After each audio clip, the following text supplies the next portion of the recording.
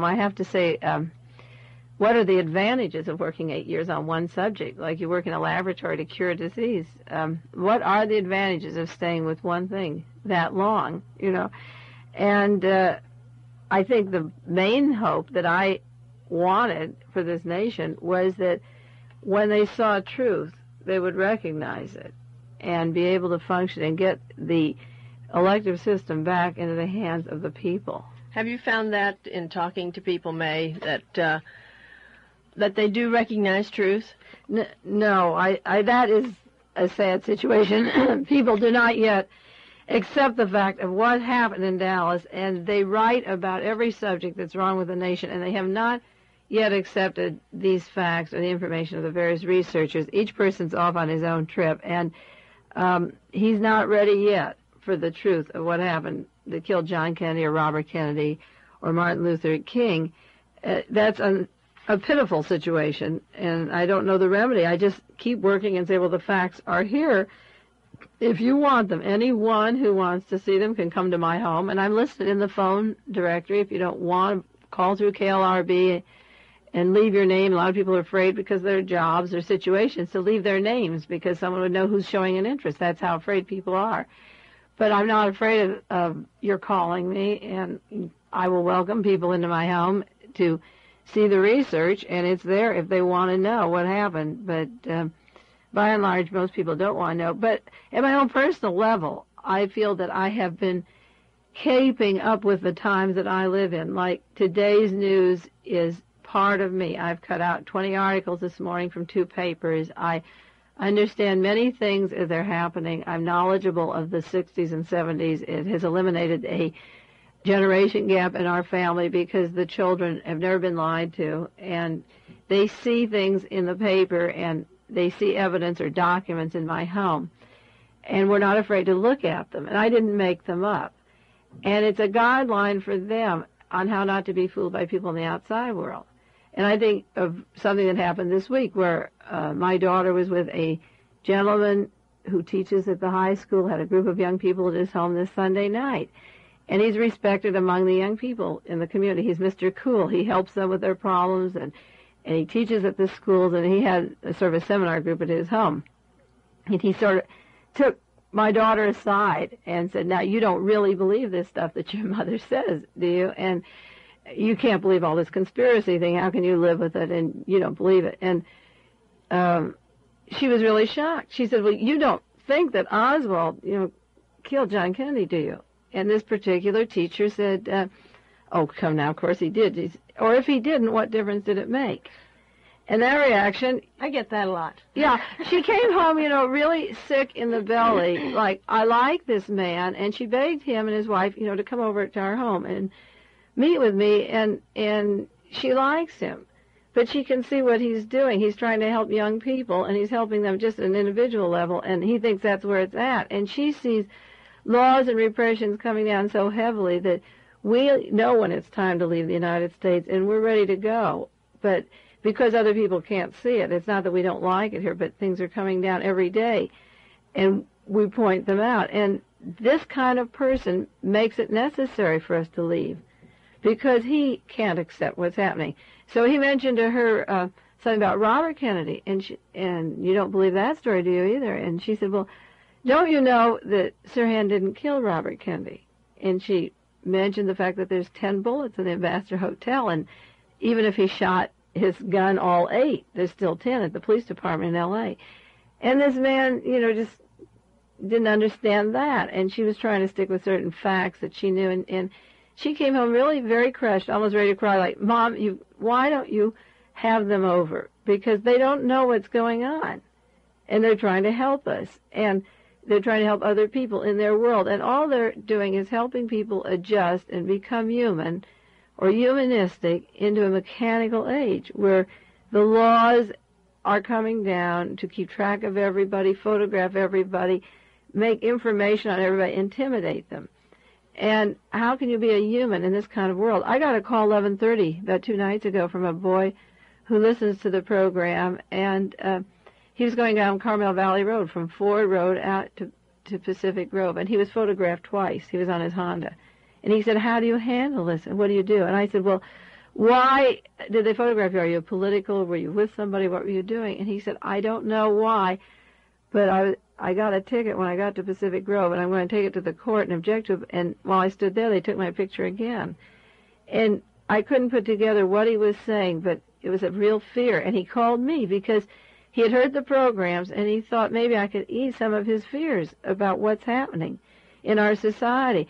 If you go out in Carmel or down Carmel Valley Road or into Pebble Beach or Monterey, you see every fifth or sixth car is a police car. I don't know what's going to happen on the peninsula or what's going to come down, but there's something very big happening in this area and around the country. In certain areas in Los Angeles, it's about ready for a certain bloody turmoil that's, I got information, is going to take place. And something is going to happen here. These police cars are everywhere. I don't know why, but this boy called me, and he's not going to call that teacher who's helping the other people in the area with problems because they don't have the answers, and he knows that I'm coming close to it, and he called for some advice. It's unnerving to, like, I walked out of my front door one day, and there was someone photographing the front door movies. Yeah. And of me standing in my front door. Well, when I left here, Gloria, about 3 weeks ago, I went to Pacific Grove to leave a cassette that we made here to be typed up, and I pulled off a side street, and some friends of mine, my daughters, were pulling into the main street. I was turning off, and they honked, and we waved at each other. And then they were just shocked because there was a blue truck in back of the microphone and somebody talking on the microphone. And they called to tell me. And when I came in here last week, there was a sheriff's car at the corner of my street talking on a microphone, and then pulling up to the corner. I don't know what's happening. I know it's happening, but the thing is that if you take the information or the data or the facts on the political assassinations that work down to the local area, and you're knowledgeable, you're not taken by surprise by things later. And I feel that I can handle whatever comes along and try to absorb it, and I may not have all the answers, but I'm not in for the shock that a lot of people are going to have about a year from now or 2 years from now. And another advantage of working with this material for so long is you develop certain traits. You develop a persistence or a curiosity, and hopefully you make it useful to somebody. But you believe in something and you stay with it, and you develop a certain strength in the information fitting together. It would be better if it didn't fit together. It would be better a long time ago if the inconsistencies became answered, the questions became answered. But you have a certain feeling of honesty within yourself that is hard to define. That if you have that quality, you know what it is, and you have it about you in your actions or your face. And if you don't have it, you also show those same anxieties. Now, there was a picture in the paper of Ted Kennedy standing over the grave of his brother. And that says an awful lot. Yes, he went at 7 in the morning, and he's standing there with his arms crossed, and you get the feeling like he's asking, what should I do? Do I take this one more leap? 3 boys are dead, and there's one living. Am I going to answer this particular call and show them they can't intimidate me or cow me or dump that girl into the river and do the things that they've done? Do you take that chance, or do you stand by all the children of the families that were left behind as the living male? Do you serve your nation, or what do you do? I'm not saying that I agree with much of what Ted Kennedy does, or I don't know what's in his head all of the time. We don't know anybody's minds, really. But it's more of a human being that comes through in this picture than the one that was down at Miami talking to the labor this week. Mr. Meany spoke of Richard Nixon in a way that was frightening, where he actually used the word his hatred for the president. Now, even in Dallas, when John Kennedy was killed, and certain people in that community were responsible for that murder, they'd never said they hated him.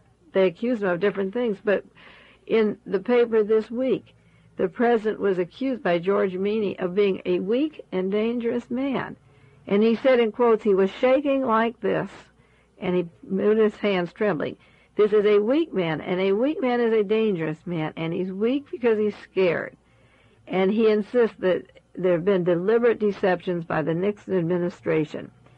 And he was lashing out at Richard Nixon for the position he has taken. George Meany feels that strongly the country is endangered by the president, because it was one thing for a strong president to practice symmetry, But when he is weak, it is something else. And he is very much afraid of the actions of Richard Nixon. Now, I do not approve of the method of release that people use today of the comedy. The funny movie that's out, Millhouse, or the movie on Tricia's wedding, or the book by Philip Roth on the gang. I've mentioned these before. Hitler was very funny in the same way. And I don't think that these things are funny. The only funny thing is you people who laugh. There's something very sick about the silly grin of listening to funny stories or records about Richard Nixon. I have a sense of humor, and I laugh at my work sometimes, and I have a button collection, such as a sterilized LBJ, No More Ugly Children, and so forth. But LBJ wasn't funny either. There was nothing funny about LBJ or anything he did, and there's nothing funny about Richard Nixon. Now, in case you didn't catch the news this week, on the anniversary of John Kennedy's death, John Connally was asked his opinions of that particular day, and he said, in quotes, "I didn't realize today was November the 22nd, and therefore if I don't respond, I have no comments further." He looked startled when he was asked about the question and said his energies were on President Nixon's economic program. John Connally was in the car where John Kennedy was murdered. That would be a hard day to forget. I can't forget it. Nobody in the nation can forget it. And I think when you work with these pathological liars, and that's what they have to be, John Connally could never forget that day. Nobody standing on the corner forgot it. Certainly sitting in the car, nobody forgot it. Or Mr. Kellerman, the Secret Service man who was sitting in the front seat, who said a flurry of bullets came at us, and the commission said, "You mean 2 or 3?" He said, "Gentlemen, I've been in this too long. It was a flurry of bullets."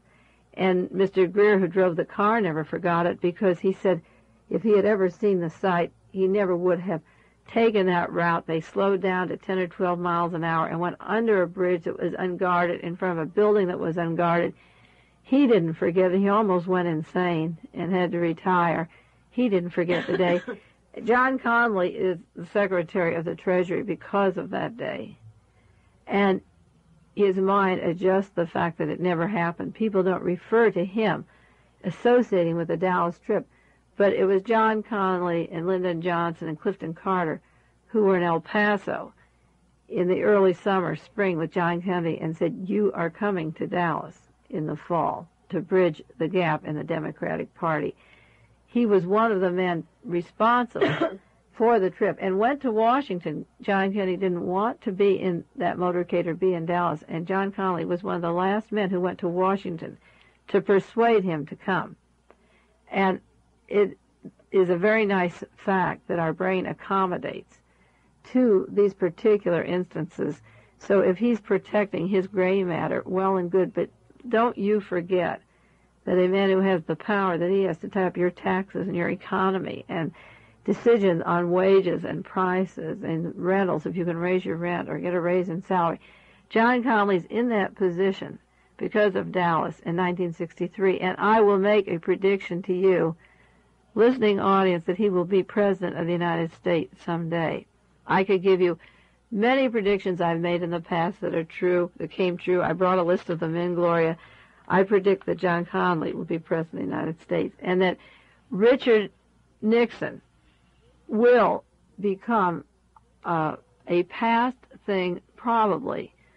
I would say dead. I think that Ronald Reagan, Spiro Agnew, and John Connally will rule America, and that is a prediction. Take it for what it's worth. Sit on it for 3 or 4 years. Get in touch with me in a few years.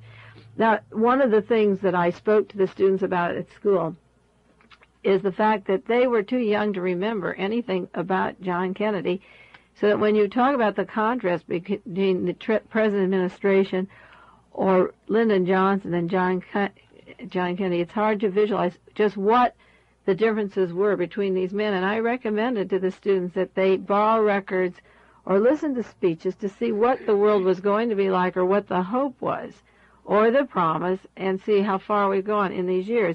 And this morning's paper had a review of a play that opened up in New York called JFK. And a man comes out in 2 acts, in 2 different suits, and you see the back of his head. and he reads